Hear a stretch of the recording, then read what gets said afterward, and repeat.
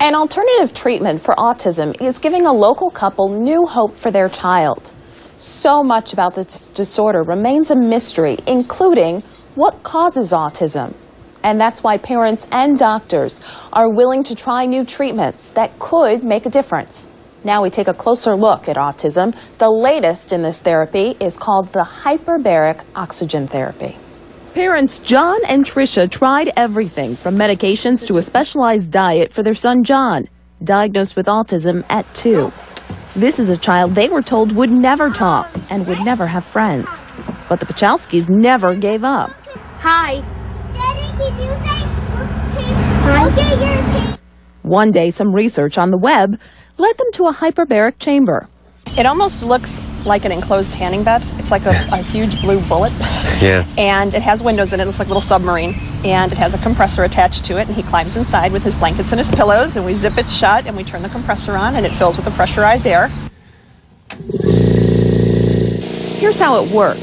Hyperbaric therapy, also known as hyperbaric oxygen therapy, uses an increase in atmospheric pressure to allow the body to incorporate more oxygen into your blood cells, therefore helping your brain. Take a look at these pictures. This first scan shows the brain of a child with autism. The second shows increased brain activity after using the hyperbaric chamber. The Pachowskis decided they wanted to make this investment, but first, they also wanted to make sure John's pediatrician was on board. We wanted to make sure that we had a good plan set up, whereas we wanted to make sure, okay, if we're going to do this, we want to make sure that any progress that we're documenting what we're seeing. Almost every night for an hour, John spends time in the chamber. And after just a couple of weeks, the changes began. His language has exploded. He now has many sentences that he can use, and you can see the wheels going in his head that he's playing with sentences. He's changing language around. He went from using 2- and 3-word sentences to about 7- or 8-word sentences, which is tremendous in 6 months. They also enlisted the help of a U of R researcher to help document the changes. After all, this is experimental, and there is not a lot of hard evidence that this actually does work.